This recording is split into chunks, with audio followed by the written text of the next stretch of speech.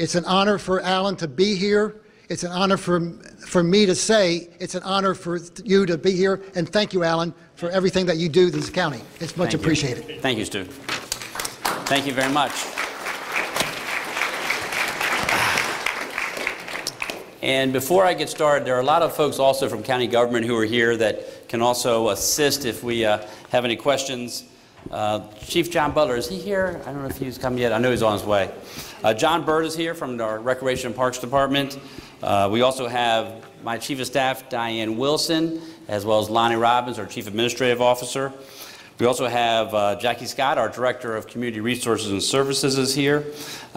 We have County Councilperson Jen Terrassa. Thank you for being here, Jen. Representing Councilman Weinstein is Jesse Keller. Are you okay, Jesse? Can I introduce you now? We joked earlier to make sure she was right. And also Julia Singleton here for Councilwoman Siggety. Liz Bobo is here, former county council member, former county executive, and former delegate. Where are you, Liz? You're somewhere. I thought I saw you. I don't know. Maybe you walked out. Okay.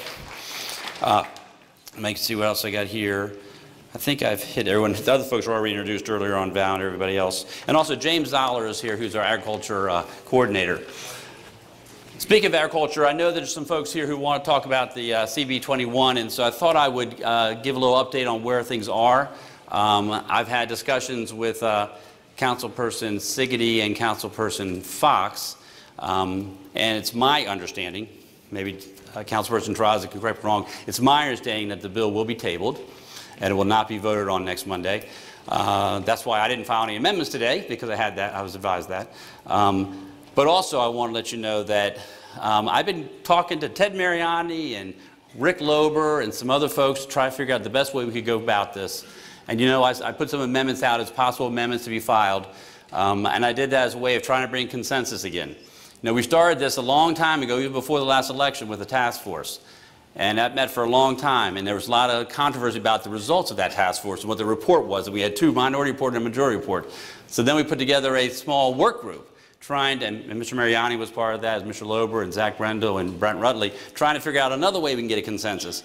And I thought we had worked one out. That's what I frankly thought. And again, that did not come to a consensus. So we've continued to have this issue. I put these amendments in most recently after speaking with Mr. Mariani and going back and forth with Rick Lober some more, and I really thought these would help us to get a little closer. And I appreciate John Tagaris's words, at least in the paper, talking about at least they were moving in the right direction. Weren't far enough, but at least they were moving in the right direction. But still, I can tell that that's not where we're supposed to be. And so just so you'll know, I have actually requested and asked Councilperson Siggety and Councilperson Fox to seriously consider withdrawing the legislation. I think that this is not the time for us to go forward with this for a couple reasons. One, we're doing a code rewrite for our zoning. Val's talked about that, Stu's talked about that. I think that what would happen here, we'd go forward on this, we'd vote on this, and we'd have to revisit it again next year at this time where we're doing the zoning code rewrite. Seems to me we should do that and we're doing everything else comprehensively. Secondly, as some of you may know, the state is studying yard waste, food residuals, and organic materials right now. They started that study in January of 2018. It's not expected to be finished until January of 2019. I know Jeff Danis from our Department of Public Works is part of that. I believe Zach Brendel is too. There might be some other folks from Howard County. And I was looking through some of the minutes today, getting ready for tonight, and Mr. Danis had an interesting point. In one of the meetings, it says Mr. Danis brought up the fact that the Maryland Department of Agriculture, the Maryland Department of the Environment, and the State Highway Administration all have inconsistent regulations dealing with composting. Seems to me we got to make sure the state is consistent and knows what's going on before we try to design our regulations. Because for us to design regulations ourselves or code and then find out the state has done something different seems to make no sense to me. And so that's why I have requested that the sponsors do that. We'll see if they take my request, if they decide to do that or not. But I wanted you to be aware of that. And I will, if they say no to that and they decide to go forward, then we'll still pursue some amendments. But if it isn't to where I feel is best for the community, I'll veto it. So I just want you guys to know that right now, that that's kind of where we are. And I will tell you from the beginning, my goal always has been the health and safety Industrial mulching on ag press has never been my desire, and I know some people think that's not true, but that is true, and nothing I've done ever has been trying to get that to happen. I live on an ag preservation property. I certainly don't want that from my property, but I also want to make sure that there are farmers that can continue to survive. And I think we have to figure out some way we can do that without having the issues that the community members have brought up that are valid issues. And so I think we need to work stronger, we need to work better, and I think we need to get some guidance from the state what their regulations are going to be before we decide what ours are going to be, because it just doesn't make sense for us to do this and have all of a sudden they do something totally different and then we're stuck and go back again. So that's where I am on that. So I want to say that ahead of time, so if there's any discussions we can have that. With that, that's a lot longer than I usually go, I know. As for those of you who have been to my town halls know I don't talk very much at the beginning. So let's just open it up. And like I said, we have other folks here. I do want to thank Steve Snellgrove. He mentioned a little earlier about the budget. And he has been a one-patient person. He and I talked many times about the budget. And I will be totally honest with you, and he knows this, I was not really open at the beginning to having the county help with the operating expenses of the Howard County General Hospital. I wasn't sure that was the right way to go. But hopefully, as most elected officials should be, I kept an open mind. I kept on listening to him. Of course, I saw Stu Cohen in my mind every day, too, walking around. I'd go to sleep at night, and I'd work. No. No, I see Stu from my Maple Lawn days still. But Steve has been very generous and very gracious with his time and very patient with me to help explain to me why we really need to start figuring out how we can help. The Howard County General Hospital's mission and their requirements are basically what nonprofits do for Howard County. You know, when we have a nonprofit like Grassroots or a nonprofit like Hope Works who are doing things that county government can't do, we need to help them, because if they weren't there, we'd be doing that. Howard County General Hospital has been put in a very difficult position. If you're not familiar, they are in a position where they're basically responsible for the health of Howard County. Now, that's not really fair, folks. They can maybe be responsible for the people who come into the hospital and try to help the people who maybe leave the hospital, but to tell them that they're in charge or responsible for the health of Howard County really isn't fair, especially when they can't just charge whatever they want to charge. They're told how much they can charge. They can't just increase their rates. And so I think it was something where Howard County needs to sit down and say, you know what, how can we be a partner? How can we help you make sure that our population health gets stronger?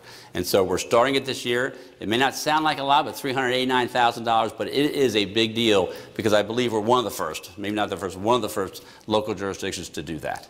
But our population health, the health of our seniors, those with mental illness and behavioral health needs and others need to have some help. And we need to be part of that as a team. So thank you for your leadership, Steve. Thanks.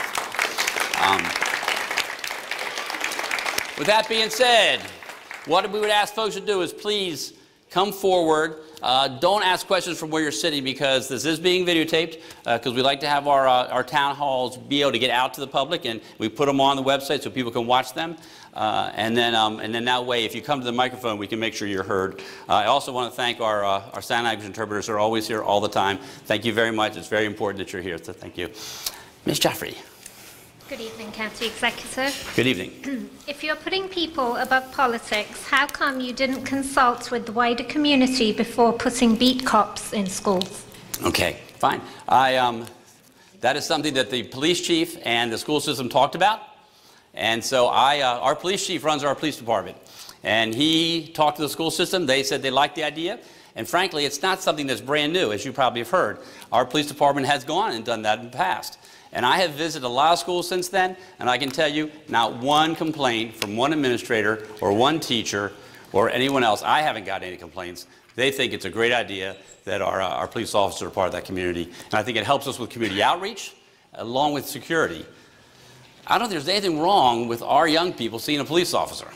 I think it's important that our young people see police officers, and they need to see them when they're not in trouble or when there's something bad happening to their family or something bad happening in their community. They should see police officers when it's a good time and they can get an opportunity to understand who they are and better understand what they do. And I can tell you a quick story. There is one of the elementary schools, I was with a principal walking through the school one day, and she said, the reason why we need a police officer to come here is because, look, Mr. Kittleman, that door over there, that goes to our roof. I didn't know that. If I'm a police officer walking in for the first time, I might not know that, But if there's somebody who's in the school hurting somebody, you want to know where all the doors go to, and you want to know all the nooks and crannies so you can make sure you can better protect our citizens. So to me, it makes a lot of sense. So anyway, thank you. Yeah, Russ. As you know, there have been a lot of complaints in the last few years about noise from Merriweather. The police have told us that they only record the first 2 or 3 each night, although there have been a lot more. Merriweather hired a consultant company to come in and give them recommendations when they were planning the raising of the roof and other additions. One of the planning board's requirements when they gave their approval was that Merriweather follow the recommendations. There were 2 recommendations. One was that they not raise the speakers and that they point them down. I just went by Merriweather yesterday, and well, actually one of the planning board even commented, you may have to put some struts down to hold the speakers from the new raised roof. Well, I went by Merriweather yesterday, and the new speakers are mounted right at the bottom of the raised roof. So is there anybody in the county who would verify that Merriweather actually did adhere to the planning board approval restrictions? We can certainly look at that. This is first news. I haven't been to Merriweather since the roof has been completed, and so I will check on it. Val, I don't know if you can put that down. We can have someone check on it. Also, I should note that we do have other staff around. I have a lot of folks from our constituent service here, so they'll write down the questions that I can't answer, which that's one of them because I don't know, but we can check into it and get back to you, Russ. Thank you. But thanks for sharing it. Thanks. Hey, Lisa. Hello. Thank you so much for coming out tonight. I have 2 questions. Sure. The second one is short and sweet, or maybe not so sweet. I'll go with the first one. I have been out campaigning in District 4 quite often, and one of the important issues I'm hearing about in the Hickory Ridge area is the redevelopment of the Village Center. And I'm just wondering, is there another version of it or something else that we can do that can, make that redevelopment a little more compatible for the people and make everyone sort of come into agreement with a version of it? And then my second question is, what in the world's going on with the turtles? I'm hearing that there's some turtle napping going on around Howard County. That's news and to me. CA is aware of it, and apparently they've contacted the police, and there's a person going around scooping up turtles and bagging them and taking them away. I had not heard that, but I can certainly check with the police department and find out. On your other topic, I don't know if, Val, if you want to talk a little about the Hickory Ridge situation. I know that it's not going to be in front of the zoning board because there is a lot of contention there, and I understand that issue, but I don't know. The other point you're making is probably more of between the developer and the village board, but I don't know. Yeah, don't know anything about the turtle. Well, why don't you come here too? Why don't you go to Mike? I'm sorry. Thank you. Thanks, Ellen. Thank you. Thanks. Hickory Ridge right now has gone through the planning board at this point. It's been to the DAP 2 times. I went to the planning board. The planning board recommended it to the zoning board.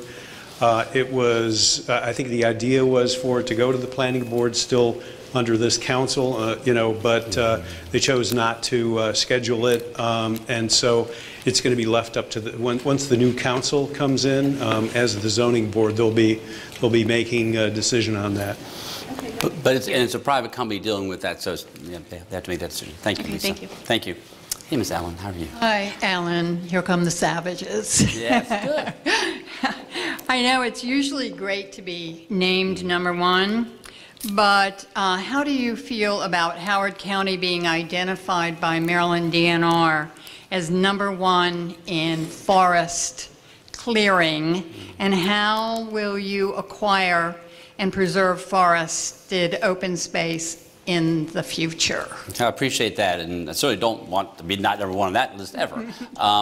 And this also brings up something that I think Ms. Garber has talked about with Val Lasdens and maybe Diane Wilson in my office. I think this is something we should be looking at our zoning code rewrite as well. We should be looking at ways in which we can preserve open space and environmentally sensitive areas, not just in the west, but also in the east. And I know that's a discussion that's come up, and I think we should include that as we're doing the zoning rewrite, and that could be something we can address at the time. Okay, thank you very much. Thank you. Did you want to go to, because I know you're a twosome, I know, so.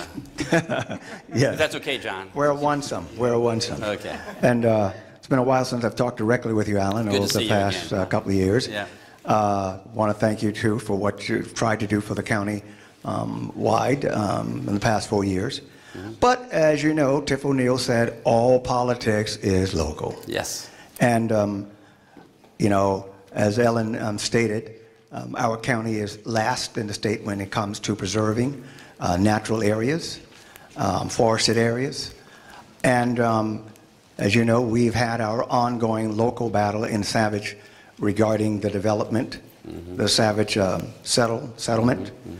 And I've caught the wind over the past couple of years that you and your administration have been eager to push this project along and clearing the 5-acre area, including swapping parkland, which we are last in the county, for the benefit of the developers.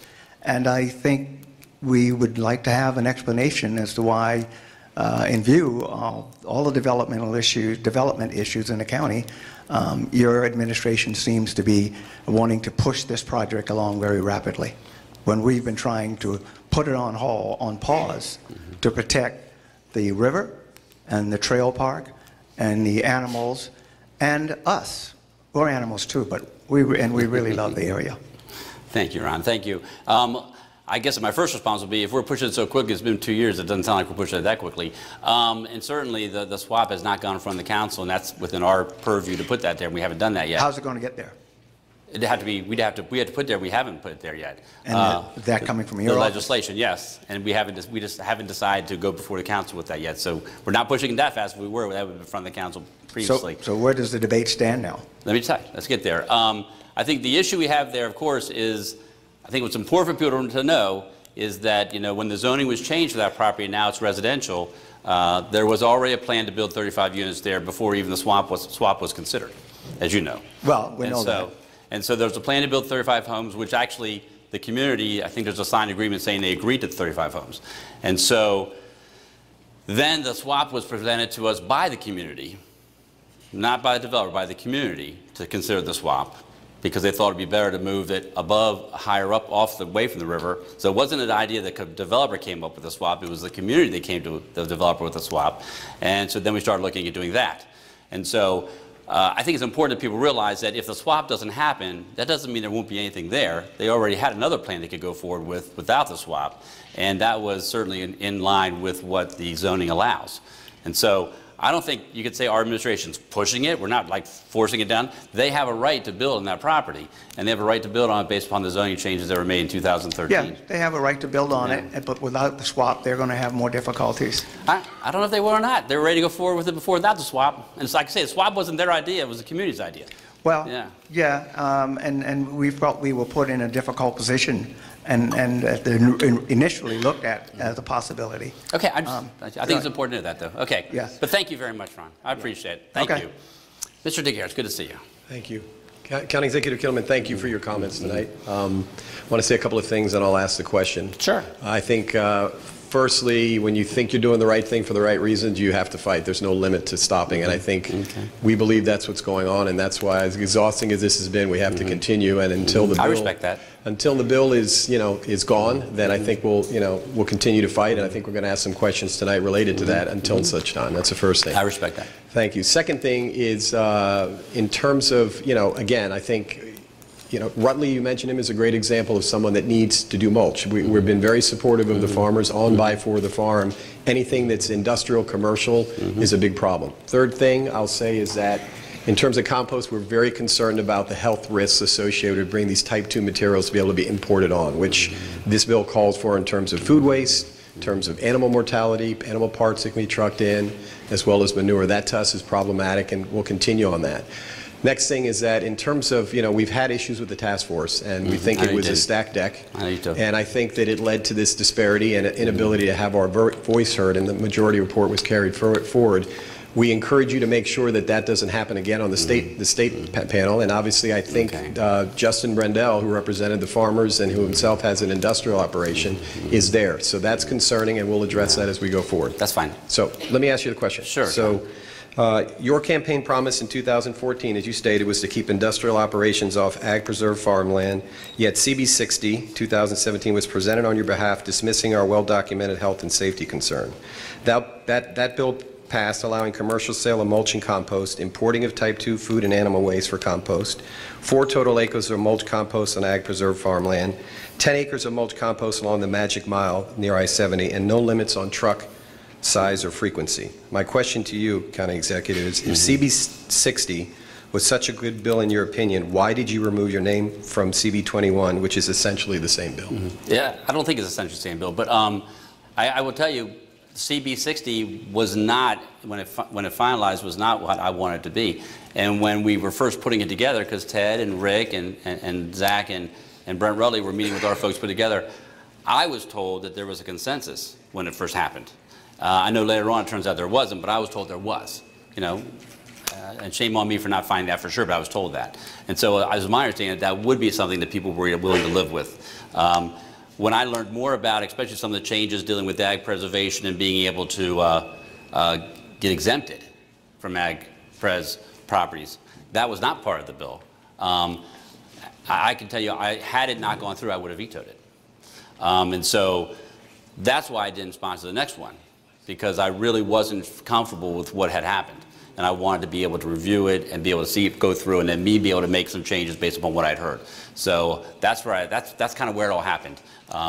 But I think right now the important thing we have to do right now is to make sure that it's done in a way that everybody can be happy with. And I think we can make that happen. I really do. I'm an optimist. I think we can make that happen. I think that the amendments we started on were a good start. Like you had said in the paper, and Rick Lober had told me it was good progress, and Ted Mariani and I worked on it together. But I think we can do better. Yeah, and as my final comment, I'll say that transparency, if that's something you knew in November, it's been a lot of hard work to, it would be nice to have known that early on and convey that to the groups that are opposed to this. But thank you. Fair point, John. Fair point. Yes, sir. Thank you. Also, CB 6021 question. Thank you for your pledge to veto CB 21 should it pass. I want to go back to what you said to Mr. Tegris, because it's a little bit confusing. Sure. CB 60 2017 originally exempted MALF properties, and you supported that resolution as was. Now, it was amended to remove that, but in fact, what you were doing there was exempting MALF, ag preservation properties, and allowing industrial waste. And that was particularly sort of disturbing because you were well aware since 2013 about the effects on the Woodbine people of that operation. And throughout your entire term you were aware of it and how they were violating every county regulation they could find, as well as some Maryland regulations. So that's a little confusing. I hear you. And I can just tell you real quick, it was amended that way because I didn't realize that. I don't think it should have been exempted, so that's why. Okay. But nonetheless, you sponsored it. Gotcha, I appreciate it. The health issue, as John brought up, has been an important one. And when we look at the composition of the task force, and maybe we can move over to CB 21, or actually from CB 60, no time during your tenure were any of the health reports or studies ever forwarded to the Howard County Health Department for review. I wasn't aware they weren't forwarded, but okay. Well, I've written that up a couple of times. You know, they were never involved in any way. They were excluded from the operation. Last involvement they had was with the task force. That makes no sense to me. When presented with a whole bunch of health issues that are related, airborne and water contamination, to exclude the Howard County Health Department makes no sense. You have a Board of Health that could have probably evaluated some of the materials that came in. They were excluded by basically fact. You're saying you weren't aware of that. So, and then we get into the composition, even of the amendments, where you have this small group of people that get together to try and come up with a consensus. Two of the people involved in coming up with that consensus were violating Howard County Code. I don't know if you go to traffic court and ask people who are speeding and violating traffic code how they would like to see traffic regulations written for them. That makes no sense to me. All right. On that board that you pulled together, there was no involvement in anybody regarding health. Why? Why in your tenure has no one from the Howard County Health Department been involved in any of this? Okay, I can't swear they haven't been. I mean, you're saying they haven't been. I can't swear I they haven't have been. correspondence from the Yeah. health department that Okay. they were not. Okay, then I think that's something that we do need to rectify, and we certainly can do that now, and I appreciate you bringing it to our attention. I will tell you, however, going back to what you said about the two gentlemen who have operations, you heard John Tagaris talk earlier. I mean, from the very beginning, everyone has felt that I've talked to that they have been doing things responsibly, and so we're trying to figure out how we can make them be legitimate and try to make it work for them. And so I think it makes perfect sense for them to be part of that group. And I think Rick Lober and Ted Mariani made perfect sense to be part of that group as well. Well, is being in violation of regulations, Maryland and county being responsible? I think that what they're doing is the folks who are around them, and frankly, you're actually the very first person I've heard complain about them. I've had no one complain about what their operations are.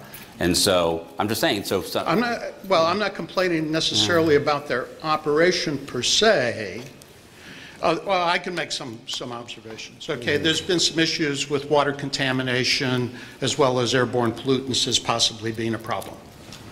Okay. I don't see that those have gone away with their operations because there was nothing in CB 60 or CB 21 that addressed the health risks.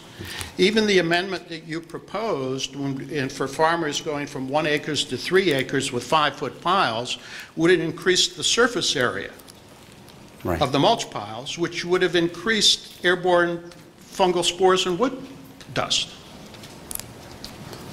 I think that what I was told, even Mr. Mariani and I talked about this one in length, and he's actually one of the ones that gave me the idea to have it be lower. And that's what he had told me, that's something that would be more acceptable to the community, and that's why I looked at it that way. I'm just saying. Sure. Well, everyone, at least I've talked to, and I haven't talked to Mr. Mariani about it, say, there's more surface area, there's going to be more wood dust. But no, I think it's also, but instead of having a 10-foot or 12-foot high pile, you have a 5-foot pile. I think that helps. Surface area I know, but I changes. think that there's actually, but we have a discussion about that, and maybe we get some health parts, and we can see, but I think that actually was a better thing than having high piles. Okay, and 3 acres. See, before... How did going from 1 acre to 3 acres affect water contamination risk? I don't have those studies, but I know that there are studies that we can look at those. Yeah. I mean, well, you've got one, the Suffolk County report. Yeah, and that's one thing we And can there look were at. 11 sites that were studied in that, and the smallest one that had water contamination was 1.1 acres.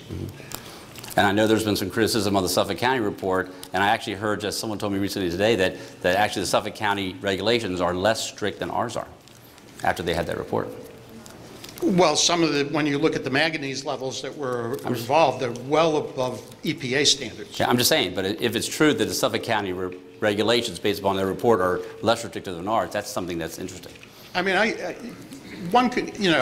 still hear people complain that smoking doesn't cause cancer, and that hasn't been proved yet.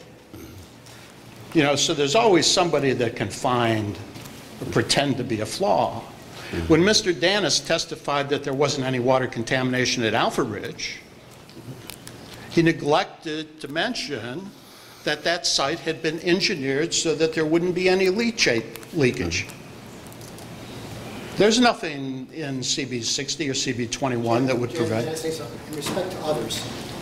Okay, I appreciate you. Thank you for. Thank you. Thank you very much, and I appreciate your passion about it. I understand why. Do you want, Antigone, do you want to mention something? Sure. Why don't you come forward, because they're going to have to hear it. Right. Yeah. So just to add some information to this, so Make sure close enough, yeah. the health department was involved in the task force. We had. Right. Since it's Hey, Antigone, get really close, because they can't hear you in the back. Yeah. So the health department was involved in the task force. Do I turn this around? That's fine. Okay, thank you. Mhm. Was involved in the task force. We had less involvement after the task force, but I do want to clarify that in November we were approached, the Board of Health was approached, the Board of Health was given a packet of information. The Board of Health then gave that to the Health Department in early December, and the Health Department did send inspectors to at least one property, did collect samples, and we did provide follow-up to that. The data did not suggest at the time that there were levels that were found to be concerning. So I just did want to clarify Thank you very much, that the Board of Ms. Health Secretary. was involved and notified Thank of you. this and provided some feedback. With the task force. Well, we did revisit the task force information at the time. Okay. So I just. Thank you. I appreciate it. I know we've been long. Thank you very much for that. I appreciate it. And thanks for clarifying that to make sure people know the health department was involved. Thank you. Yes, sir. Mr. Kittleman. Hey, how are you? Fine. Good. Good to finally talk to you. I'm glad you're here. I live over on the other side of 108, and like a lot of people in this county, I work my butt off during the day. I come home at night, I want to have my cocktail, I want to have a little pasta, I want to watch a little TV. Ted Mariano will take out the dinner. I want to go to bed, you know, and that's all. Yeah. I find myself, this is another CB21 question, Okay, sure. but I find myself having spent now Monday night after Monday night after Monday night till the wee hours of the morning sitting out there listening to all this nonsense over and over and over again. And one of the things that struck me, and it's a little bit of what he was just talking about, is that there has been some incredible testimony from some really reputable physicians and scientists and environmental experts about the just sheer danger of this bill, the craziness of this bill, and what it's going to do to our health and our environment, what have you. Just as one guy talking, I don't see the county investing in a similar set of expert witnesses and expert studies to kind of either disprove that or provide another point of view.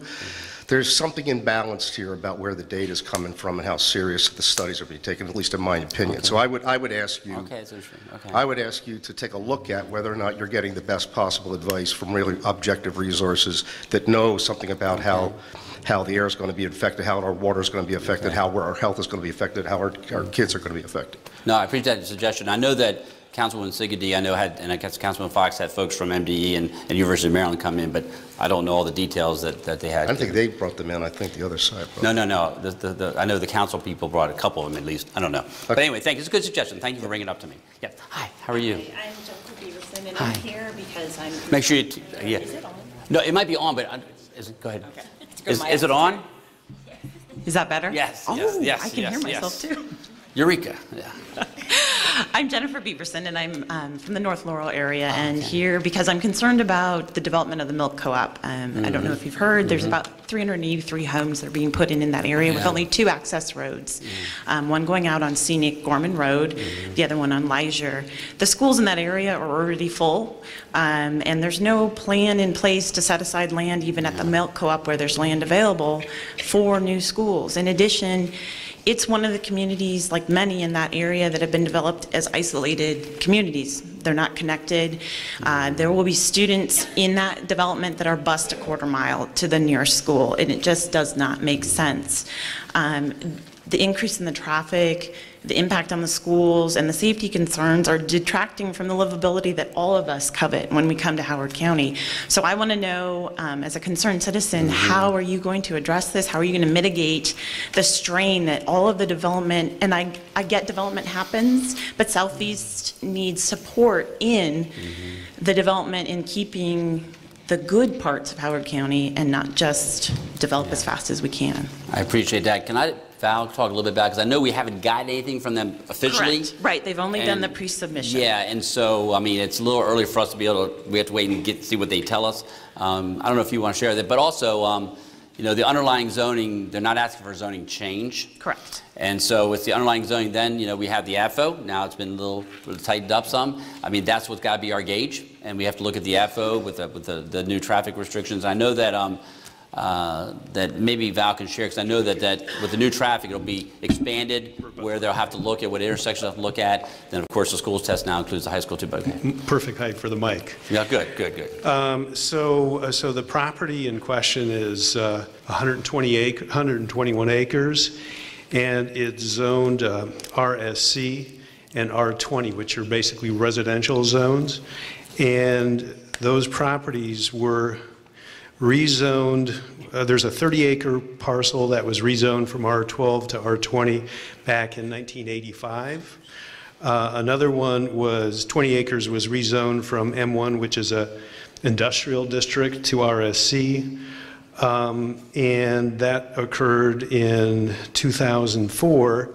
And then 86 acres were rezoned from PEC, which is, again, a planned employment area, to RSC, which is a residential district, in 2004 as well. And so these properties have been zoned that way, and under that existing zoning, they have a right to develop. So the questions that you pose about traffic, Mr. Kittleman talked about APFO, and other people have mentioned APFO.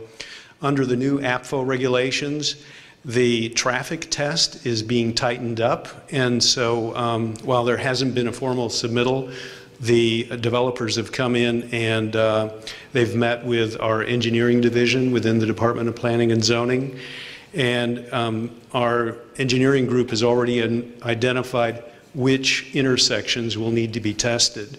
And nothing will move forward until the development impacts to those intersections are mitigated. From the school perspective, again, under APFO, the schools will be tested. If the schools are over capacity, that development project will not move forward until that is rectified. There is a wait period. They will get tested every year.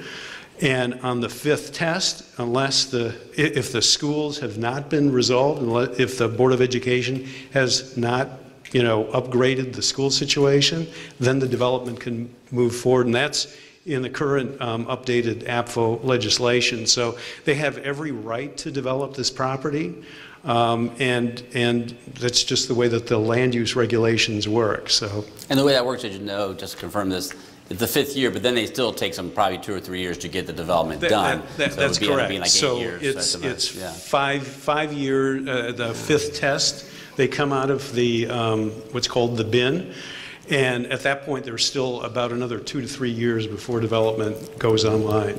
So they have property rights to be able to do that at this point, and they've had that zoning for quite some time, in some cases more than 30 years. So what I can tell you is what we will make sure happens is that everything is followed. One thing that some people talk about is with development stuff. I can tell you we've looked at numbers, and there used to be a big issue with waivers and people getting waivers to do certain things. My administration for the last 3 years has given less waivers than the previous administration did, and actually less waivers are being asked. And I can tell you why. Because the reputation I have is I'm a rule follower. And so you don't ask for a waiver if you know the response is going to be no, the rule says this. And so I think that's been a good thing for us. But I think you want to say something else. I want to clarify, from my perspective as a citizen, I'm very aware of the APFO, and I'm aware of the roads test. However, for those who don't understand, that's a one-day test that they do either Tuesday, Wednesday, or Thursday during peak hours. So it does not take into account all of the intricacies of each community. So yes, there is a test, but it's not a rigorous and extensive test that truly assesses the community. Okay. So my concern is not so much that there's APFO. I completely understand there's a right of development. I'm asking you to stand up and lead this community and this county in creating stricter or more stringent, more community-based regulations and advocate for the community. Because yes, the developer has the right to develop. I'm living there. I'm impacted by his right to develop. I completely agree with you on that one. I understand where you're coming from. I would say, though, that we just went through a long APFO process, and a lot of people in this room are part of that process, and it was strengthened, and that's what the community actually was strengthened harder than I think most, I'm sure, developers wanted to have. And so I'm not king, and you have rules. And for example, I know Shun Liu is here. I saw her in the back. I don't know if she's still here or not. The Donaldson Funeral Home on Route 108. I didn't think it should go there. And when I took office, it sat on my desk. One of the first things that came on my desk is, you need to sign this paper to allow them to go forward. I said, well, we've got to go back and make sure everything has been done properly, to make sure there weren't any waivers done that should have been done, to make sure there's no water quality issues that we could do. We brought MDE out. A year and a half later, I was told, you need to sign this or we're going to get sued because you have nothing else to say why you're delaying them. So I just want you to know, so I do that. I do whatever I can, but I'm not king. So if the rule says they can do it, and they've followed all the regulations, I can't just say, no, you can't. And so what I can do is to make sure and look at every stone, to figure out every way to make it the best it could possibly be, but I don't want to offer any guarantee, because if they follow everything, I can't just say no, because literally they can sue. I think I want to say, so God, come back over here, because they can't hear you. So that was one of the first things when I came on board in Howard County, was to look at our development regulations. And there are a number of people in the audience who have participated in what's called an assessment of Howard County's development regulations. We finished that phase this past spring, and so we're going to be kicking off later this summer the second phase, which is a complete rewrite of Howard County's development regulations. So anybody who has not participated in that, I really would encourage you to do that. I noticed there are a number of flaws, and we have a 95-page assessment that identifies what works, what doesn't work, what needs to be fixed. So please come out during that process. The rules can't be changed today. It's going to take a while, but the goal really is to have clear, more understandable development regulations that look at responding to the character of certain areas in the county. So, and also just to let you know, I am the very first 8th grade class of Hammond Middle School. So I know the area, and I appreciate your bringing it. Thank you so much. Thank you. Thanks. Go Hammond. Go Hammond. I didn't go to the high school. I went to the middle school. I went to Alton for the high school. Yes, ma'am. Mm-hmm. Hi, thank you. Hi, yeah, make sure you get closer so they can hear you. Yeah. Hi, thank you for taking my question. No, thank you for being here.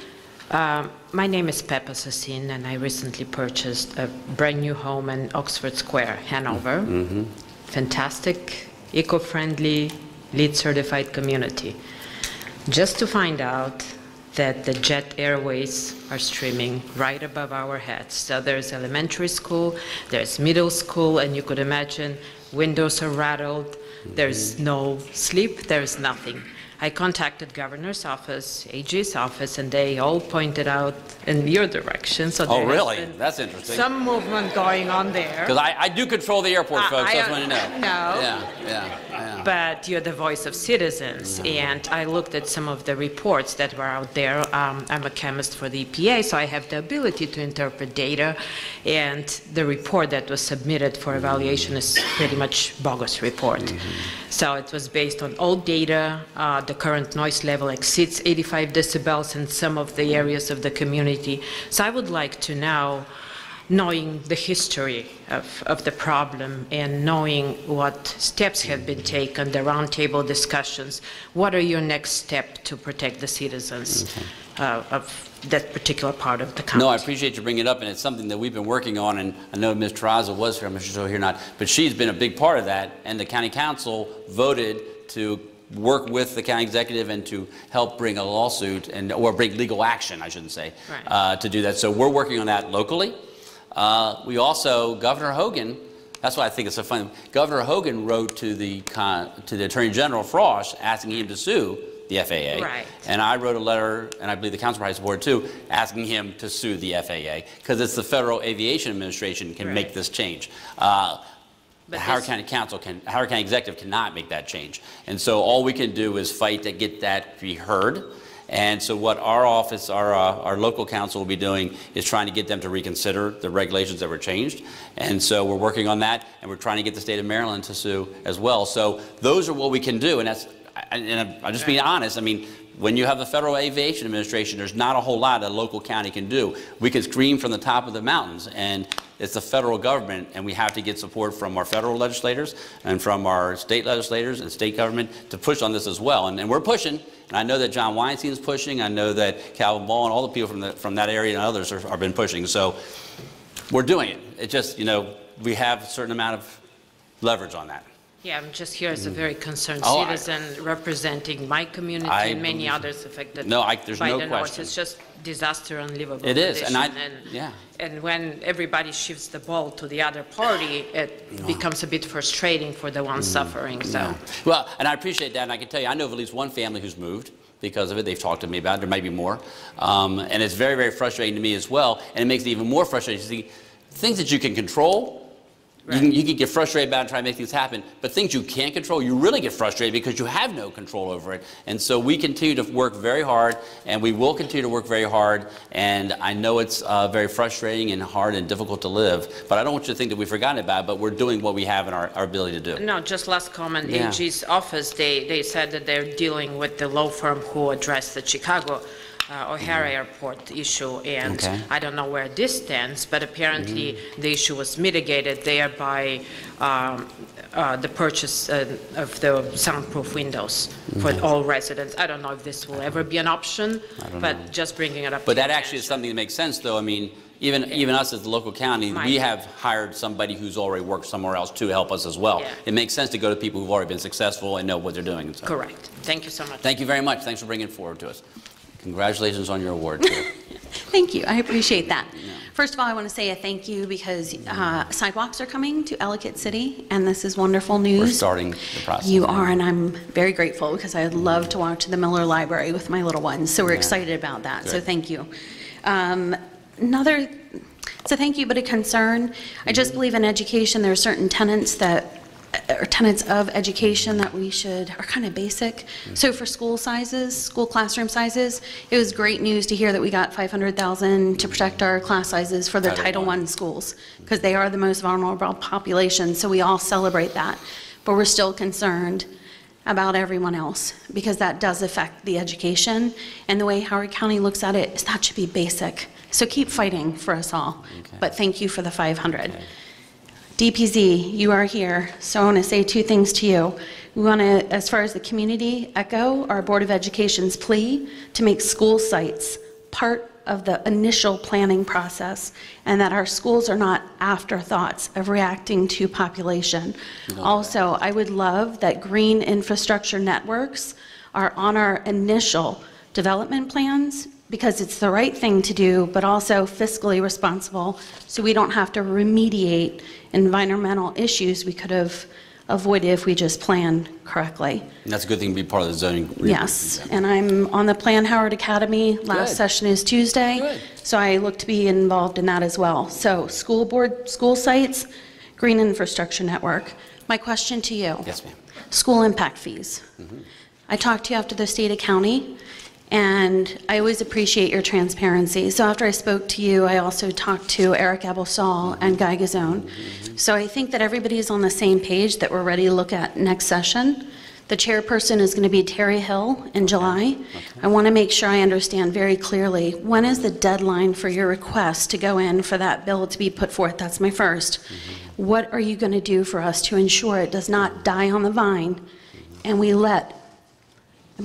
left hundreds of $millions on the table for our schools. So when does the request deadline get in? And then how are you collaborating with the delegation to make sure we get it done? Fine. Good question. Good question. I appreciate that. And I served 10 years on the delegation. I know. I'm looking for that experience to work for us. But my point being is election years are different. Yes, they are. Usually it's like September.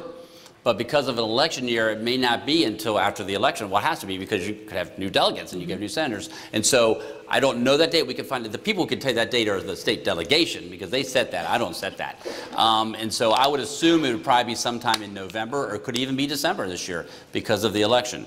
But I know that that's a discussion. I'm glad you talked to Delegate Ebersol and Senator Gazzone, because we have had those discussions, and I really believe that that is going to be what's going to happen in the next session. And also, just so you know, it doesn't have to be from me. The delegation can do it on their own, but I just want to make sure we need to work together, though. I just don't want you to think it's just me. They could also do it. I do want to clarify something, though. They seem like they're very much in favor with giving the local control here, but here's what they need from you, and this is coming from all of them.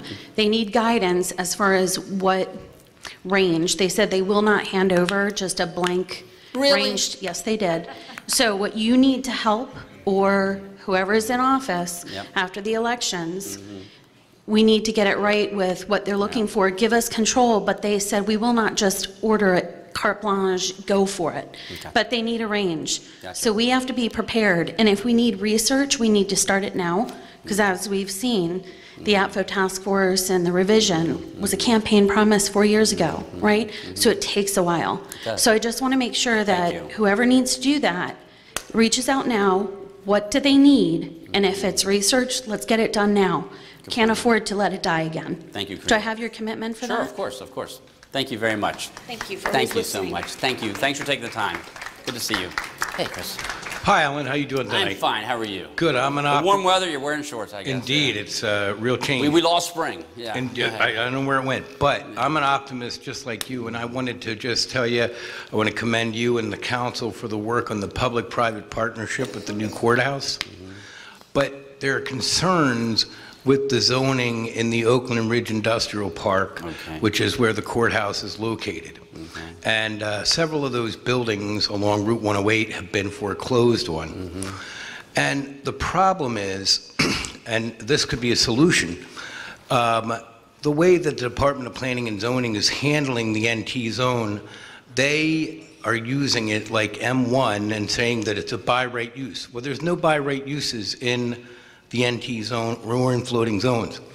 It means that we could put a mulching facility right at the gateway to the courthouse. And I don't think that you would really like that. I don't think it'd be good for the courthouse project. It might solve the problem of these fellows over here, but it wouldn't be good for the county. And there are several buildings. There was a used car lot talked about at the Oak Tree Furniture. Okay. And the people in Glenmont were all very upset about it. And all that area borders on Oakland Mills, Glenmont, and Long Beach. And now, because the Department of Planning and Zoning is treating the NT zone, the floating zone, like a by right Euclidean zone, those people are at risk. And that's not how it's supposed to be handled. And I'm sure that you do not want to have a mulching facility or a recreational village, a vehicle storage area. Is there a way for you to begin to enforce Section 125D6, which locks in the uses and would immediately alleviate this problem? Because it's already on the books. Okay, let me get the expert over here. Come on, Val, you know better than I do, so I want to make sure you... Hi, Chris. Hi, Val. How are you? So, you know, I'm not an attorney, but every time I talk to Chris, where's my attorney? Because I need them to interpret what it is that Chris says. You know, I think that the Office of Law and Chris perhaps are on different sides of the page on this particular issue. And we've had this conversation in the quarterly meetings when we meet with HCCA, and Chris has raised this a number of times. I tell you what I'll do, Chris. I will talk to Paul Johnson. I'll get a read from him. I believe that Paul has already come out with a legal opinion on this. And I think it supports the position that the Department of Planning and Zoning has taken. Like I said, I'm not an attorney, but I listen to what the attorneys say when it comes to land use law. And so happy to do that. I'll talk to Paul, hopefully still tomorrow, to see if we can set up a meeting and clarify this. So. And if Paul doesn't, 125D6 is very clear. It's only 3 sentences, and anybody can read it. It says, after the development plan is recorded, no new structures shall be built, no alterations made. And that locks in the use, and that's the protection. And I would suggest to you, I don't know what Mr. Johnson is not very forthcoming. I'm sure he does a great job, but I have never had this question answered. I've asked it. Okay. Val laughed, but I've asked it and I've never had the question answered. And barring Mr. Johnson, perhaps we can get the Attorney General's office to weigh in on an opinion. The Attorney General's office is very capable, and I've read their opinions on land use matters, and they're very capable at it. The people in Oakland Ridge and Glenmont and Long Beach are concerned about this. Okay. Yeah, and I guess I just beg to differ, and so I'm happy to talk. I understand where you're coming from. I'm a mediator here. I understand what you're coming from, and so let us talk to them. But I'm an attorney as well, and there's a lot of different ways, a lot of times, to interpret things, and so I think 125D6 couldn't be clear. I know you feel that way, but there must be some other kind of interpretation, or they wouldn't be saying that. So I have to learn more about it. Well, if show me, I'm from Missouri. Hey, you're Missouri. Okay. Thank you, Chris. Thank you. How are you? Good to see you again. I'm good. I'm not an attorney at all. Nah. So this is a grand adventure for me. So my name's Erin Allen, yes, I know. and yeah, we've met a couple million times before. And as you know, that I grew up here in Howard County. I've been here for 34 years. And you're the very first Republican I've ever voted for in my life. Wow. And I'm going to say there's a few people in this room that could probably say the same thing. But here we go. Sure. So in March of 2017, a giant tractor trailer full of mulch struck and killed 2 little kids getting on a bus in rural Virginia. The driver of the truck wasn't doing anything wrong. He was just carrying a giant load of mulch weighing 75,000 pounds. After you say he wasn't doing anything wrong, I mean he didn't do anything wrong driving. I just want to make sure I understand. Yeah, he wasn't. Okay. To my, I don't. It was believe like they he was, ran across. Okay. No, yeah, okay. no, he just couldn't stop. Gotcha. I Too want much to weight. make sure I know. Yeah. After the work session last week, I guess it was, for CB21, it seems obvious, and you also shared this, that really CB21 seems to be trying to bring into regulation the couple of guys that are currently operating outside of regulations, operating illegally. If Fox and Siggety don't stand down, which I suspect they will probably not, what are you going to do to prevent those giant vehicles on our little tiny rural roads? Well, as I said earlier, first of all, I think it will be withdrawn, I'm guessing. I think it will be. I haven't any proof that I can't say it will. But I will not support any bill. Now, it's interesting, though, I think it's important for people to realize that one way to try to stop it is by not allowing certain uses on it. Not having truck sizes involved, but having the uses on it. And that's what I was trying to do with my amendments, at least starting to do that. And so that's my goal, was to try to figure out how we can do it so that there won't be any need for a truck to be there. Not that the trucks can't be there, but as you all know, there are already trucks that come through for other reasons. You know, for 2 farmers farm my property, and there's some big trucks that come down our driveway, and that's going to happen. So we're not going to get rid of all trucks. Certainly not. But that's kind of where I am, and if it's not amended to a way that I feel comfortable, and I've already expressed some of my concerns, then I'll veto it. And might I suggest, and I think that this is something that Mr. Lober and Mr. Mariani have suggested as well, is, you know, it's one thing for the giant trucks to go into the farm, right, to give them the compost and the mulch that they perhaps need. It's a whole other ball of wax for them to take that mulch off of their farms. I hear you. So, you know, let them take it in, but if they can't take it out, then we're not talking about industry anymore, right? We're talking about supporting the farm. Right, and I completely agree with that, especially on mulch. Compost, I think there's some other issues because the nutrient management plans, they have to deal with their excess, and I think there's other things we have to look at, but I agree with you on that. Thank you. Great. Thanks, good to see you again, Aaron. Good to see you. Hey, Mr. Long, how are you? I'm good. Good to see you. I am so thrilled that you're thinking about removing the CB21 from legislation. You might want to get a little closer, even though I can hear you there. I'm sure that all of Woodbine is going to be thrilled that you're removing CB21 from legislation.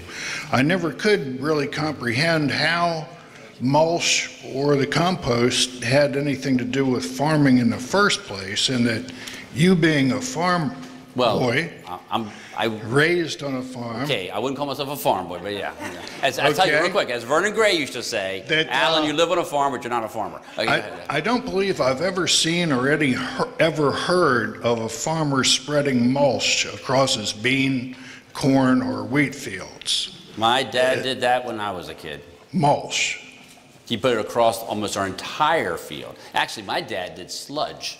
They came from the landfill, and they put it all across. And as the spring would come, you see all those little tomato plants come up, because those are the seeds that survived. Well, I did a talk about the sludge. That was a big thing, but it was very environmentally. I'm just saying. I'm not saying it was a good thing to do, but that's what they did when I was a kid. So yeah. It did a lot of harm to people and their animals. Anyways, I have this question for you. As citizens, we forced the DPZ to reopen a case that they admitted to closing prematurely and investigate violations at the Bonner Oak Ridge, Maryland Ag Farm.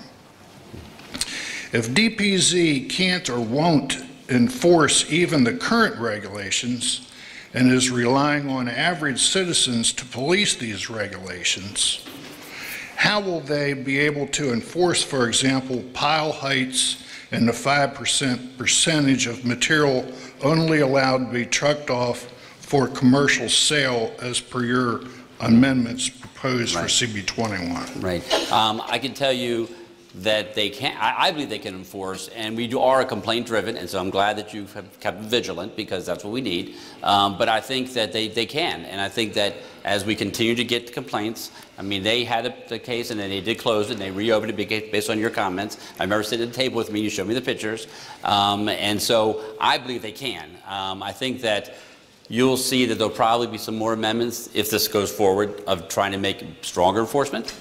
I think that there are other council members who are talking about that I've had some discussions with, should it go forward.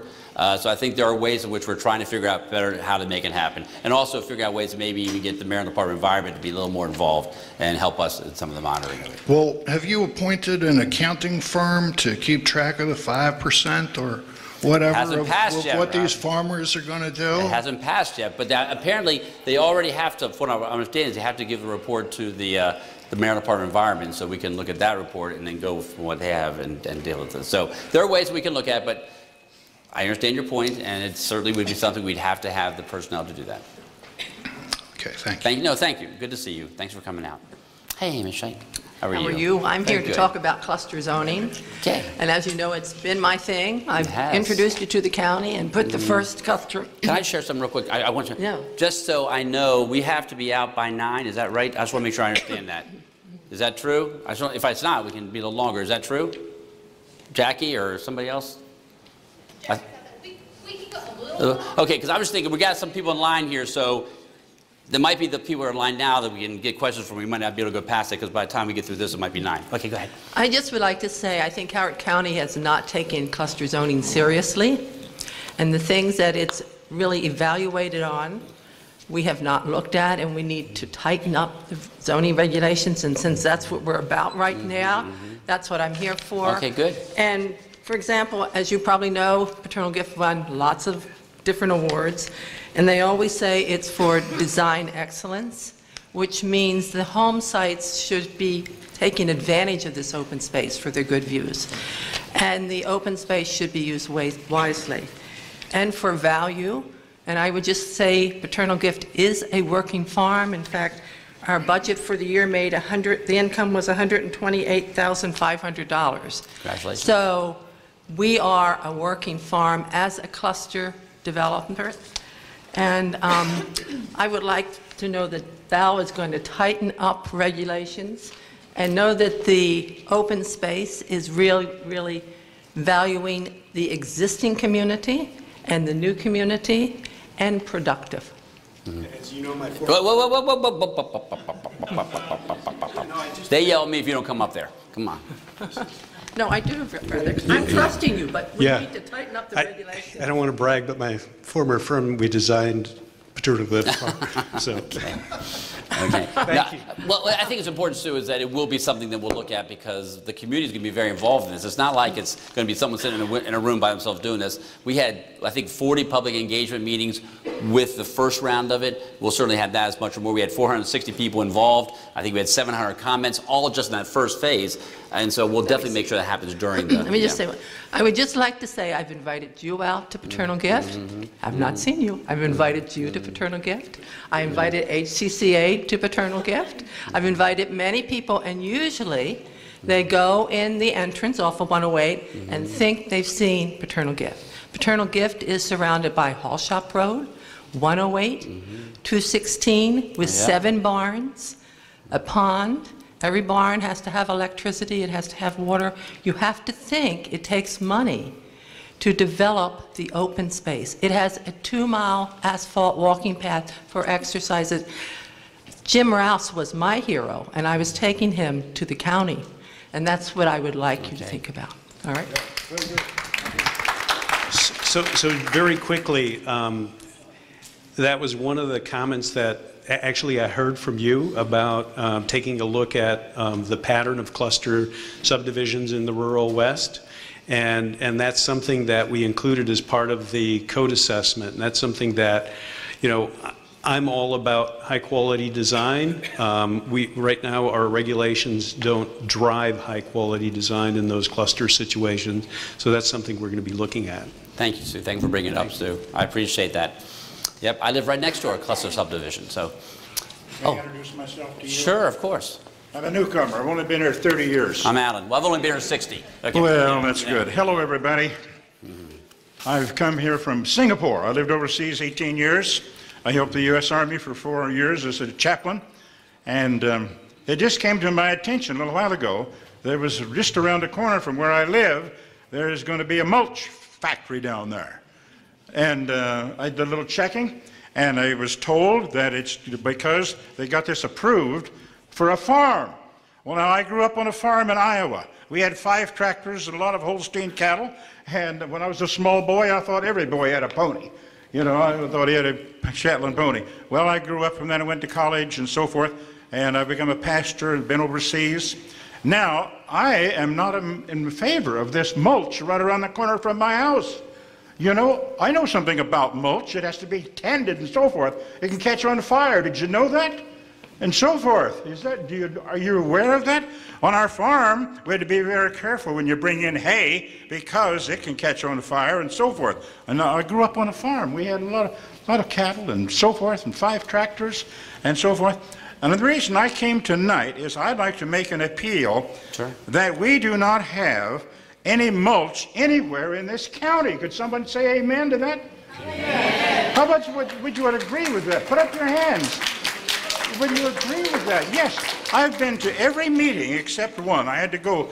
I'm a preacher, and I had to go to preach to a new church over in Iowa. And but I'm back again, and I'm glad to be here with you tonight. Nice to meet you. But I'd like to ask that we really seriously look at this. This mulch thing is something that is bad news for us, folks. You got to find a place away from it. Now, my wife and I came here from Singapore. We were overseas for 18 years. And we looked around here for a place, and we picked a lovely spot out here.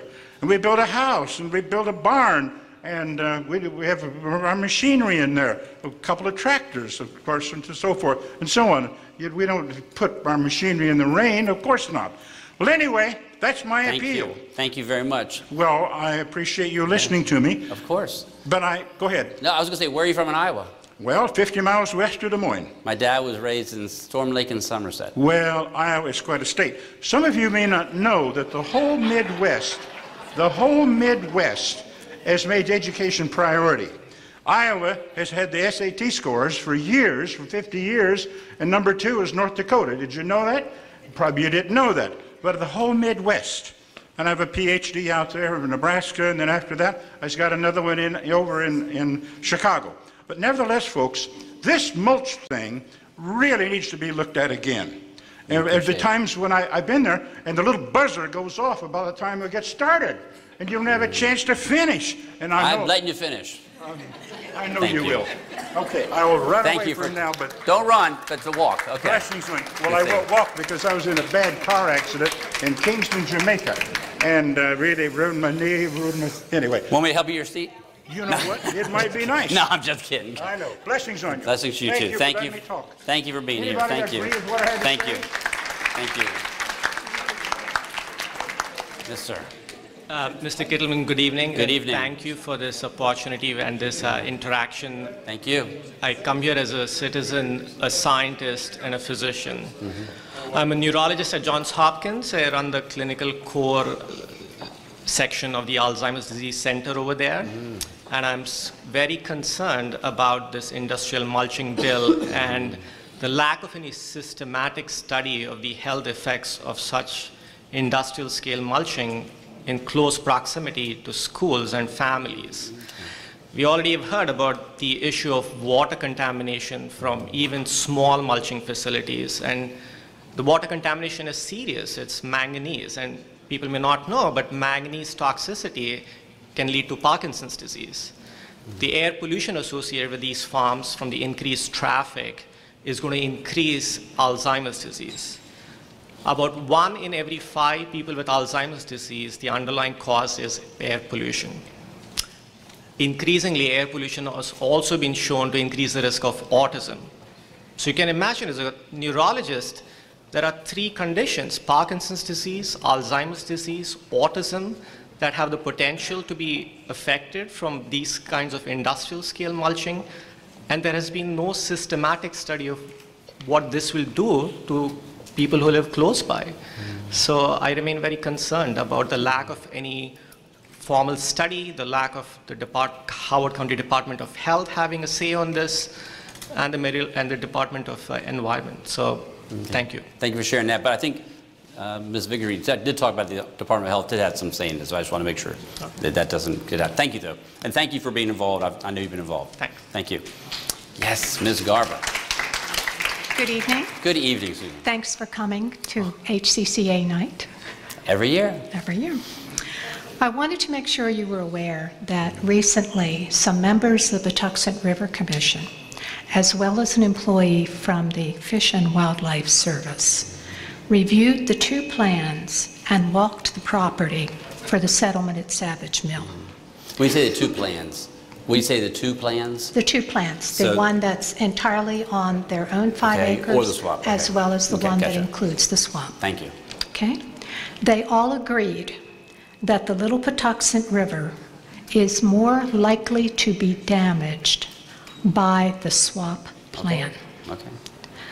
And as a former member of the Patuxent River Mm-hmm. Commission, when you were a council member, I wonder how you can justify allowing development on what the state has declared a targeted ecological area, meaning it's the best of the best, the most sensitive of environmental lands. So how you can permit that to happen, and how you can consider swapping federally funded parkland.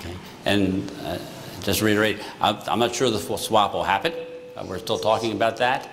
So are you saying, I just want to make sure I understand, are you saying that the swap is what they're saying? Are you saying that both plans they don't think should go forward? I didn't understand. I'll make sure I understand, Okay.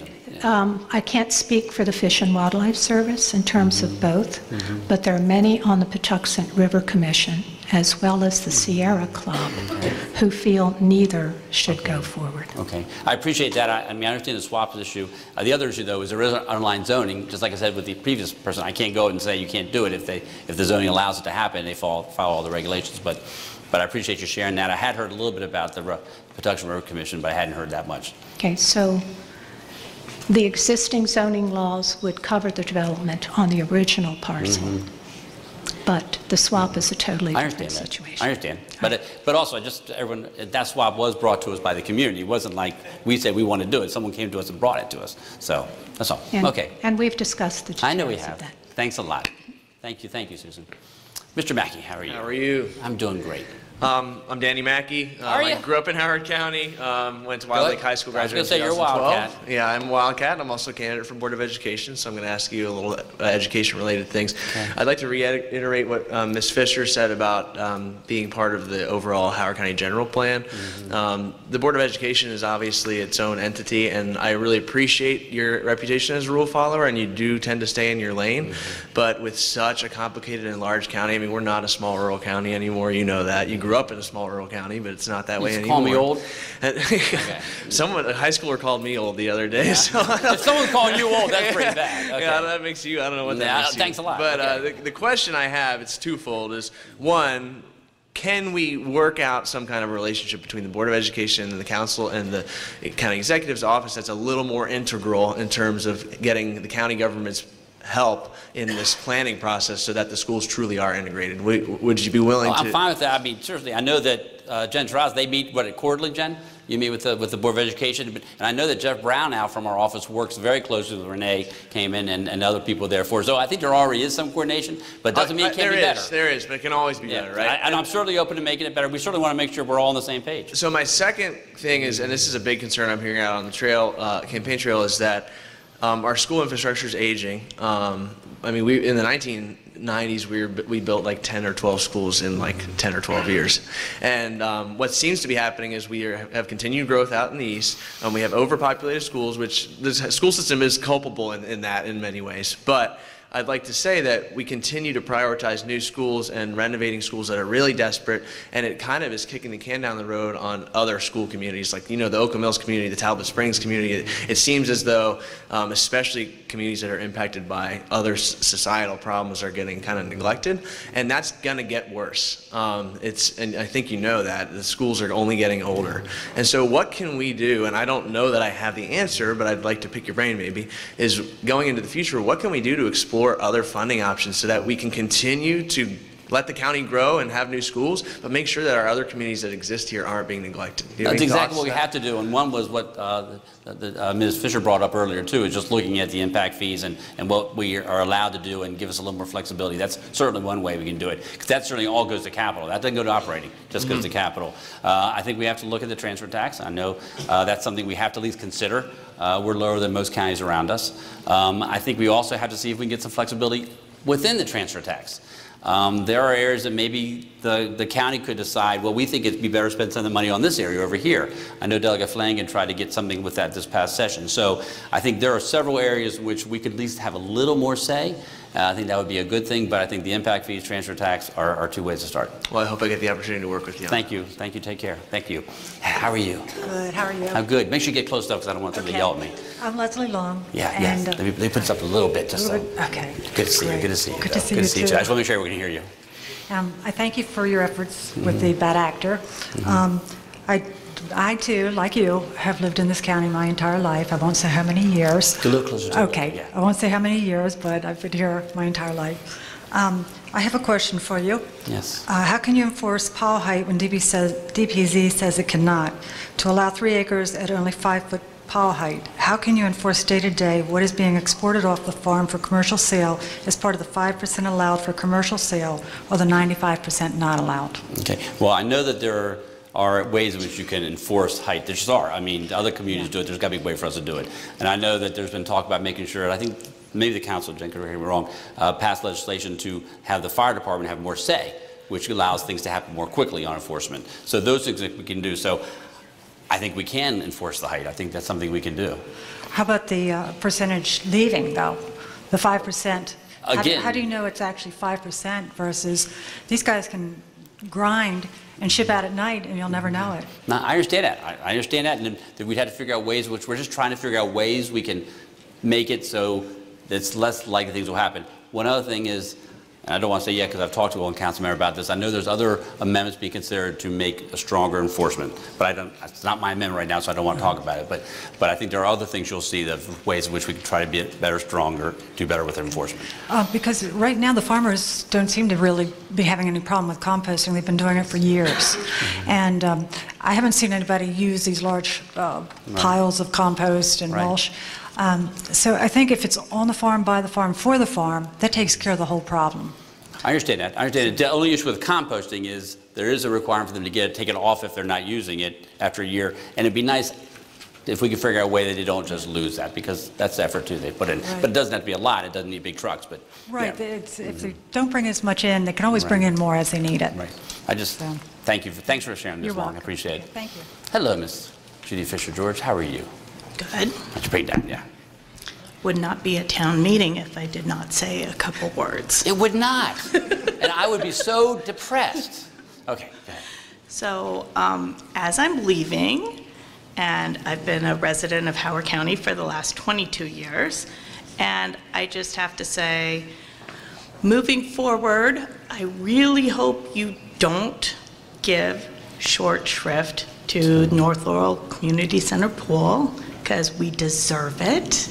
Okay. And I want you to put more money aside so that it's not just a maybe something. Like, I want it to be a reality. I mean, it was pretty upsetting that my daughter was like, I'm never going to get to use this pool, but I want my friends to use it. It needs to be a reality for the people on the eastern side of the county. I also hope that you will do more than just what we've heard for so many years about Route 1. Mm-hmm. We would definitely like to see something more than yet another task force or another committee to look at it. It's been looked at to death. Just do something. I really want just somebody to do something So when I come back, I'll be like, oh my gosh, that's the coolest thing ever. Yes. That's what I want. So, Thank and you. so disappointed in you for the bike path. Really did not want that bike path. No, you didn't. It could be somewhere else where people do want it. And you insist on putting something and money where people don't want it, and there are other parts of the county that are desperately screaming for that money. So I'm just incredibly disappointed in that part. And I wish you would stop giving our money away in TIFs to projects that the developer would pay for it anyway. We don't have to give money away in Howard County to have a developer develop. I appreciate it. And I just want to tell you about the pool. There's no question in my commitment to that pool. I think John Bird will tell you, we've worked very hard with the community to make sure that pool is going forward, and we put $5 more million in this capital budget to make sure it's going forward. So it's going forward. It's going forward. Okay. Anyway, thank you. Thank you. Hey. Hello, Mr. Lovelace. How are you? Fine. Good. A few years ago, B.B. Faustin called me up about a project in our neighborhood and drew me into a controversial topic with FBI land swaps, MIHUs, and all that, Beechcrest property, to which we're still working to come to a resolution. In that time frame, I was asked to join a task force for mulching as well as APFO. The mulching one, I was working very hard for the community. I felt like I was being handled, quite honestly. I'm an engineer, and the initial effort did not recognize what was going on with zero waste M1 and all the intended effects for large swaths of Howard County. And only after years and years of effort have more reasonable measures come about, and we still have a long way to go with these.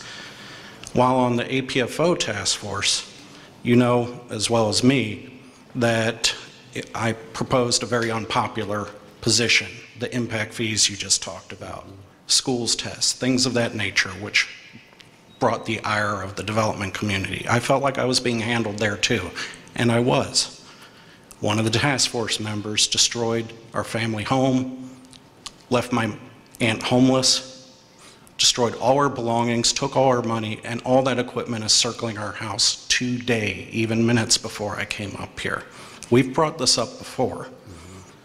You talk about what people can do by right, by law, what their property rights were. My aunt, this is the black spot of this administration in Howard County, was systematically removed from her home with no compensation, no notice. We have yet to get our family's body back during this. It was meant to intimidate us. It was meant to force us. It was meant to make an example out of us.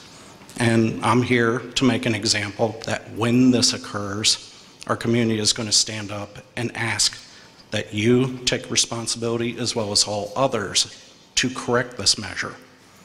My aunt deserves to come back to her home, to her land, to her property, to her family. And right now, we're being drugged through courts intentionally to bankrupt our family during this. Our Department of License and Permits allowed the demolition of our family property. Our Historic Committee looked the other way. We granted waivers. We have not, every single violation of code that I have brought up hasn't been investigated. Some people in this room were with me when I last filed that in September.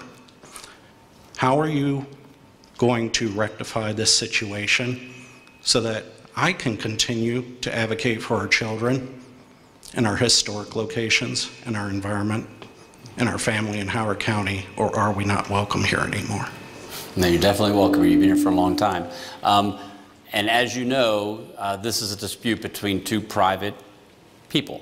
And the county is involved, but when there's two private people involved, the county can't get involved in that dispute. And that's my understanding of where things are. Now, when things need to be done with the inspection and license and permit, it was my understanding that there was nothing, they had a legal right to do what they're doing, and inspections can't just say no. And it's a dispute between two private people, entities, or whatever. So we can't intervene in that. That's not a governmental obligation, or not obligation, even jurisdiction. And so I will always, if there's something you bring forward that has to be reviewed, I will make sure we do that. But if the court doesn't say you can do this, we're not going to be able to do this. And I know that's something that's probably not what you want to hear, but I got to be honest. I mean, that's, you know, if there's no court order that says they can't do it, we can't just say you can't do it. If there's no reason in law that we say, you know what I mean? I can't just say because I'm Alan Kittleman, you can't do that. We have to have a reason in law why we're telling them that. Many departments have not stepped up and done their responsibility, and you have taken a great deal of contributions from the person who has done that over the years. I'm not reassured at the moment. Okay, I understand what you're saying. I appreciate that, but I'm just telling you, I can make sure that our departments follow the rules and the regulations, but if it's an impact between two private entities, we can't get involved in that dispute. Enforcement is a key concern, as is for all the mulching community, whether it's our property or that. I agree. And there are issues that aren't being enforced. Okay. That needs to be ramped up. Thank you. Okay, thanks. Good seeing you again, Brent. Yeah, John. Hello. How are you? Still not late, right? It's okay. I really share the same concern with many people about the industrial mulching in the residential area. I feel there's a tendency we got more and more industrial development in residential area, starting from Donaldson Funeral Home. I hope that trend can stop some way, and it's kind of, unfortunately, more and more development going forward and without a great plan. I feel there are a lot of small development in Western Howard County, and it's not well planned. I hope in the future that can be planned a little better. I also want to know what's the school impact for the mulching industry. So is there any impact on the school system? And I want to know that as well for their evaluation in the future. Okay. And second, that's one comment. I have a question for you. And I really appreciate your continued support to the school system for the last several years. However, during the last years about the High School 13, it's like the drama to really figure out where the High School 13 being located, right? And we are continuing to look about High School 14, elementary school in Turf Valley, and the renovation for other old schools. I'm wondering what's your plan going forward with a constrained budget? What's your priority going forward? And for example, high school in Elk Ridge and elementary school in Turf Valley. Sure. And with regard to mulching real quick, one of the amendments I put in, and it was again a suggestion from Mr. Mariani, was to have a 1,000-foot setback from the school building. There was already in there a 500 setback from a school property, and I put in 1,000 from the building. That was one thing. No, I'm certainly committed to going forward with the 13th high school as fast as we can. With regard to Elk Ridge, I have put together a group that of Elk Ridge advocates and Elk Ridge folks to figure out the best place to put the 14th high school, so we don't wait to make that decision when the time comes to build one. And I appreciate, I think they're starting to meet next week as the first meeting. Yeah, and so that group is getting together. I'm fully committed to preserving Troy Park, no questions asked there, but I think now that we do have some time, we should look at other areas to make sure that's the best place to put it. So that's where I'm on that. And then, of course, the Turf Valley, we're negotiating that to make sure that elementary school is available because of the overcrowding in Manor Woods and some of the other elementary schools, even St. John's Lane and some others. And so that's where we are there. So I'm going to continue to work with the school system and work on ways in which we can make sure the infrastructure is there in place. And those are the first few that I can, and also Hammond High School too, moving that forward too. Okay, great. Okay, thank you. I wish I have the opportunity to work with you on this. Thank you. Thank you. Thank you very much. Hi. Hi, how are you? Thanks for coming out. Yeah, no problem. Thanks for coming too. Anyway, I just wanted I kind of had to. Okay. Oh, well. I'll keep it brief. Thank you for requesting to withdraw CB21. I really appreciate it. I think that's the right move. If it goes, if we have a zoning rewrite, just remember that the health and safety concerns remain the same. And as we look to the state for directions from them, and as we develop our own directions, remember that the missing component here is that there weren't enough health experts involved. And there are also industry best practices that weren't included as well. Other states have gone through this, other countries have gone through this. We don't have to make this up as we go along. But I'll tell you, the number one issue that I hear from the farmers is they're worried about using their equipment on the roads. And so whatever we can do as a county to help them transport their equipment easily, efficiently, would go a long way to helping them be better, more effective farmers. I'm worried about that Triadelphia Bridge closure. I'll send you an email about it because it's getting late. They need 17 foot of clearance, and there's only going to be 12 feet when they close the lane. So expect an email from me. Thank you very much for sharing that. And I will tell you about the farm. I mean, that's part of living in the West, and I live out there too. And just the other day, I had to be somewhere, and I got on Pfeffercorn Road and got behind a combine. But you know what? That's part of living in the West. And they were going slow, and that's fine. That's okay. I mean, that's part of living out there. I think it's probably part of the joy of living out there. And so, you know, we just have to make sure that the farmers are able to move their product. Yeah. And we have to make sure that people realize that they have a right to do that too. So that's one of the bright side of this mulching debate is that the residents who didn't know very much about farming and the issues that they face understand a lot more. And we'll continue that debate as a community. Great, thank you very much. And that's why we have the Farm Academy, and so folks can be part of that too. And I forgot to tell Ms. Fisher, Karina, I'm glad that you're part of Plan Howard Academy too. And I think that's the second class coming through.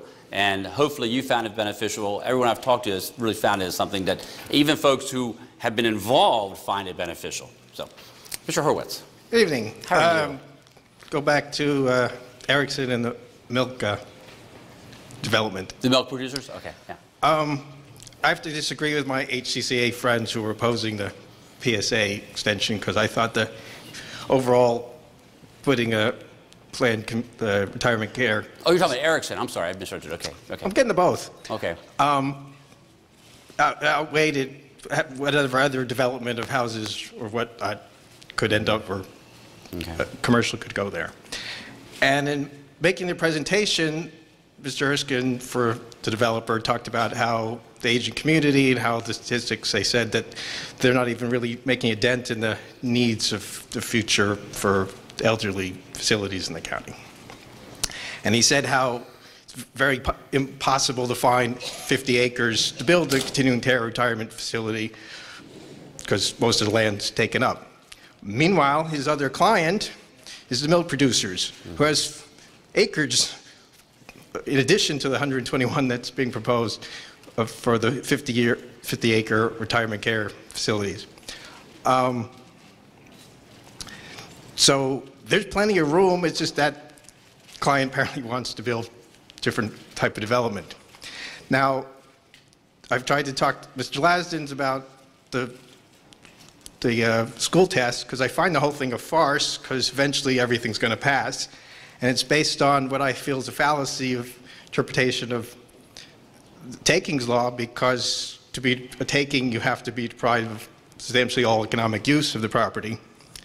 And if you're allowed to build a continuing care retirement facility, or even some of the things that are already allowed under the code, apparently you could build commercial or a convent or religious facility in a lot of the R facilities. There's actually no taking.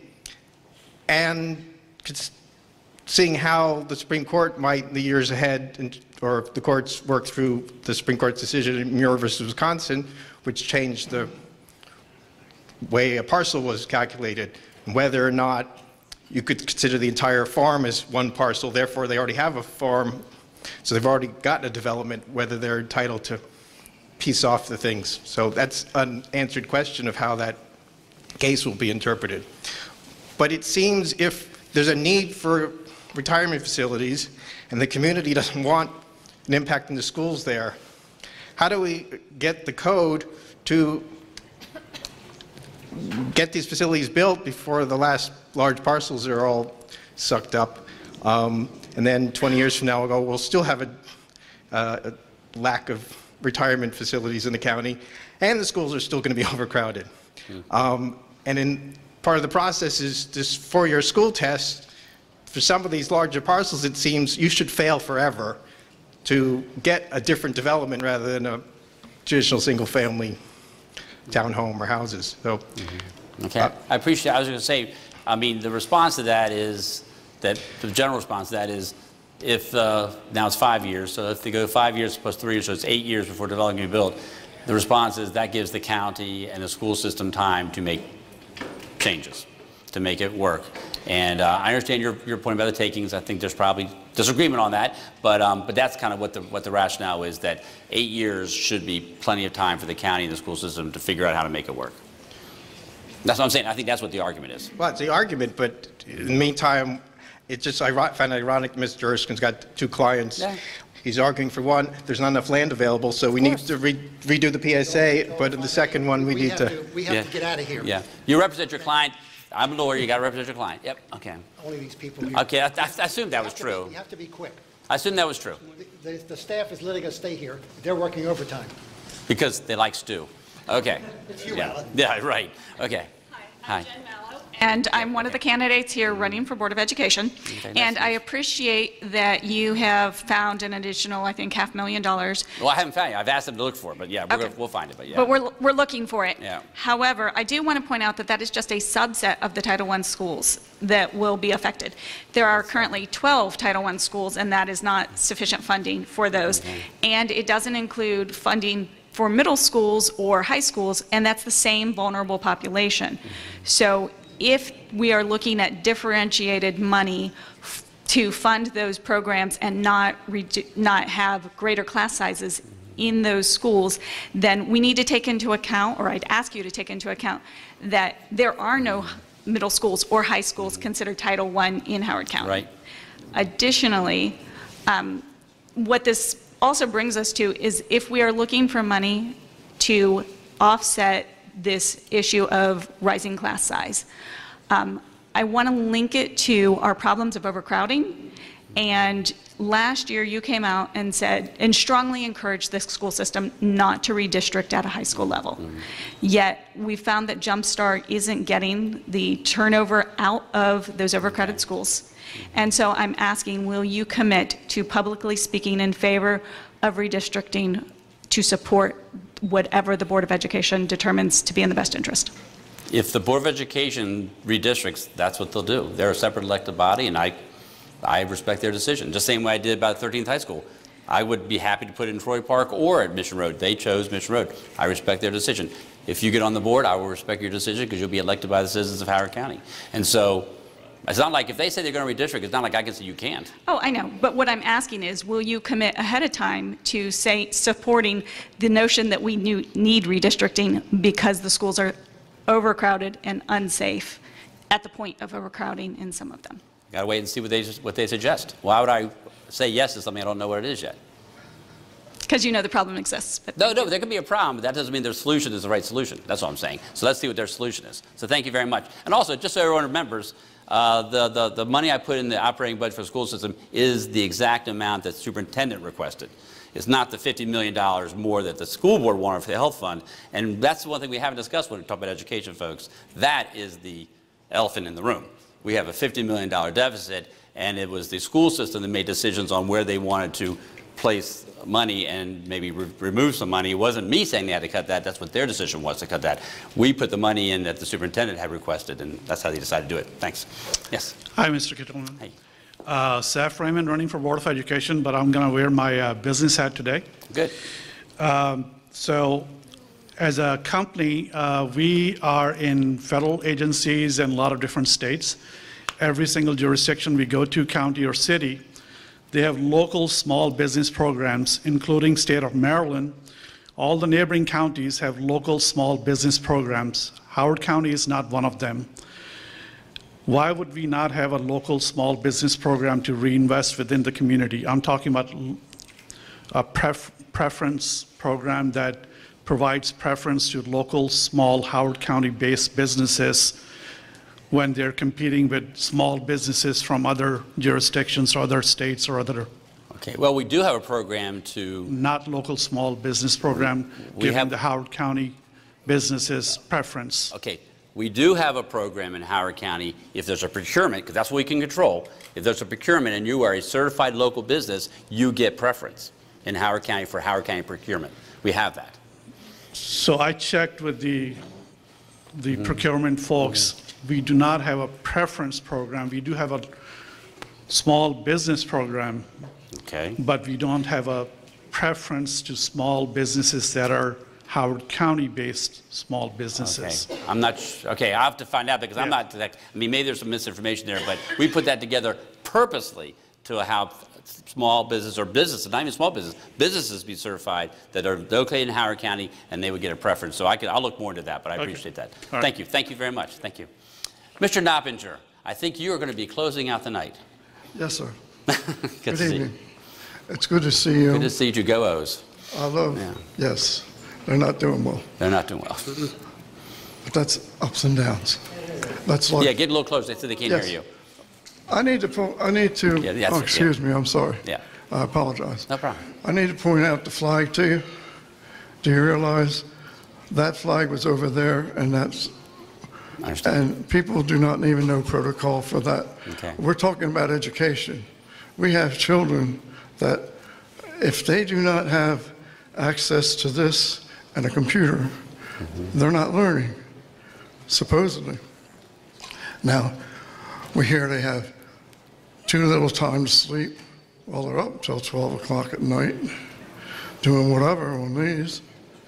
And then they expect to get up at 6 o'clock and go and be bright-eyed and bushy-tailed. Keep close, yeah. So what I'm trying to say to you is, as we speak here tonight in this meeting, which it's really dwindling down, Keep it looking, yeah. what's happening is someone's already invented something else we're going to have to learn to do. So where do you have the wherewithal to give all this money to education when you have too many people coming into the county to find more homes, to inundate the roadways?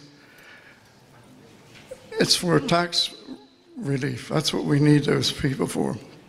But what I'm trying to get at is, I paid for my car. I pay $135 per car to drive it. I pay $35 for myself and the wife, each of us, to be on the road. Now, that's a privilege. That's not a given. We have people now with their cell phones. They are stopping at the red lights, and they are thinking that in a 30-second light, they can get a text message off, and they're holding traffic up. Now we also have people that come to the end of their particular development, and they sit there, and they're adjusting their GPS, and you have to go around them. People are very ignorant and rude today. They have no respect for the other person. We need to teach our children that respect. We wouldn't have so many killings because they're not thinking that the other guy is equal to me. And as far as people having rights, the gentleman over there said they have a right to do something. Because you have a right doesn't mean you have to do it. And if you signed on for something, you signed on for it. That's your word. That should be your bond. And I'm so glad I won when you and I were running for election, if you get what I'm saying. Gotcha. You went down to Annapolis. You've done a wonderful job. I appreciate everything you've done for this county, and I want you to stay the course. Okay. Thank you. You are a gift to this county, and the people do not know it. Most people. Thank you. I appreciate it. Thank you very much, Bernie. I appreciate it. Thank you so much. Okay. Thank you very much, Bernie. Let's just close out, and I just want to thank you. I want to thank Stu Cohn for always inviting me to come to the annual meeting, and thank you for being willing to maybe move it out of Hawthorne so that we could have a little bigger area, because I know that was an issue for the last couple of years, that there wasn't enough room for everybody to be in there. So thank you for, thank you for working with me on that. Thank you all for coming, and the last thing I would say is you should ask all your elected officials to do what I do. Every elected official should stand in front of the audience for an hour and a half or 2 hours and answer questions. You don't see that very often, folks. Just letting you know that you don't see that very often. I think every local elected official should stand in front of you and answer questions. Thank you very much.